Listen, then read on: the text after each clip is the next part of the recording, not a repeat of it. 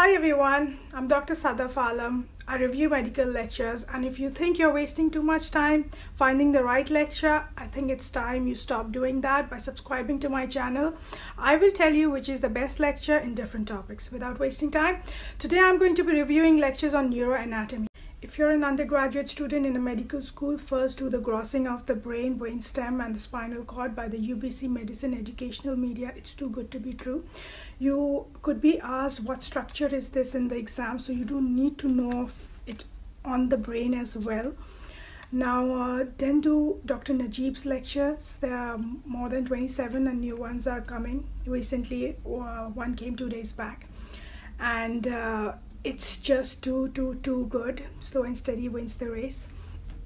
Of course, you can skip his 5th lecture, which doesn't exactly talk about the neuroanatomy embryology, which is what it is labeled as. You can save your half an hour.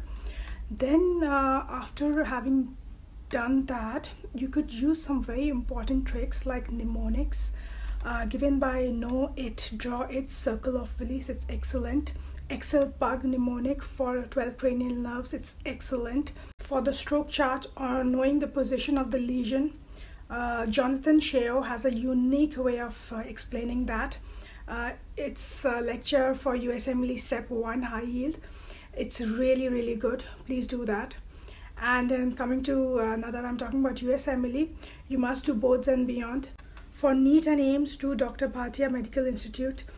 There's a lecture by Dr. Ashwini Kumar. He has got great concept and great way of explaining. So if you just want to study for NEET and you're already out of the medical school, you should do this. It's really good lecture. And if you have an exam tomorrow and you have no idea about neuroanatomy, you could use 2-minute neuroscience. It's really good for 2 minutes. I hope you found my review useful, and if you did, please don't forget to like and subscribe to my channel, and please don't forget to watch my other videos. Bye bye.